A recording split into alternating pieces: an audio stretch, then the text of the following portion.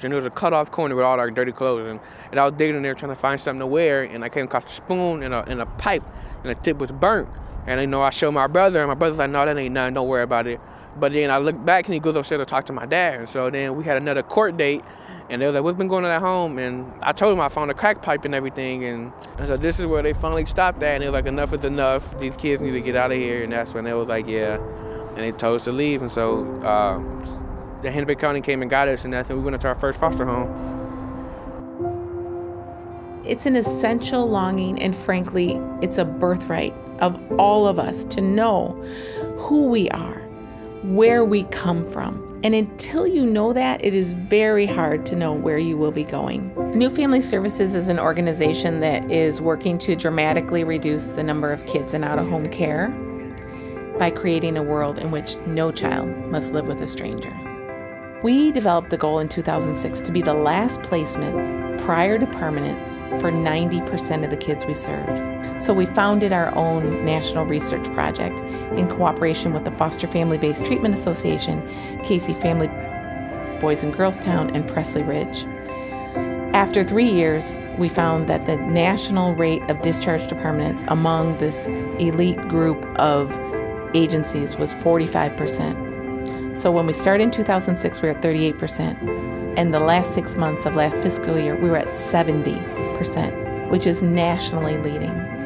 My name is Amelia Frank Meyer. We're at the New Family Services St. Paul office, and I'm the Chief Executive Officer at ANEW. Connection is essential to everyone's survival. And so really, people who aren't connected, people who don't have affection, actually fail to thrive and die. It's that essential. So there's really 4 things we do to address this. One is that we attend to the youth's grief, loss, and trauma. We also do exhaustive search, which is essential to the healing of relational trauma. You must have loving, stable connections. In addition, we teach the caregivers how to parent in a trauma-informed way. And the last piece is the use of integrative healing services. We really have come to believe that the majority of our kids cannot benefit from talk therapy as a first-round intervention. I have to be as vulnerable as my youth are being with me, because I'm there saying to them, you don't have to carry the pain alone anymore. I'm here to carry it with you. And they're not going to let me do anything near them or touch their pain unless they believe that. I am Brenda Anderson, and I am an intensive permanent specialist with the New Family Services. Sometimes I felt like, yeah, I'm going down the wrong road. I'm just like my dad. Then another part of me was like, wait, I'm the baby of 11 kids. Everybody else in my family didn't kind of make it, so I have to break the chain. It was sad with the things she did, but then I came to realize, like, is this really what I want? In and out of jail, on crack, no. So I just changed it, got into sports, and it just changed my whole outlook on life. I'm Thomas Stone, my kids who've been through hell and back.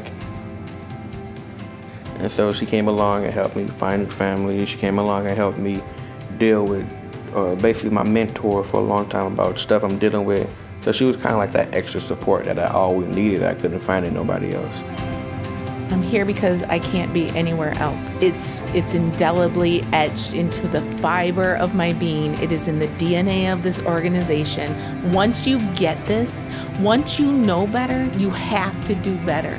We have seen amazing things happen when we get it right. I know that this story is going to help other youth saying, okay, we know you come from a troubled past, but that doesn't determine who you are, and that doesn't determine your future. And so, like I said, sometimes I walk down here just to see like where I came from, what I've been through, and now where I'm at now. And it's a blessing.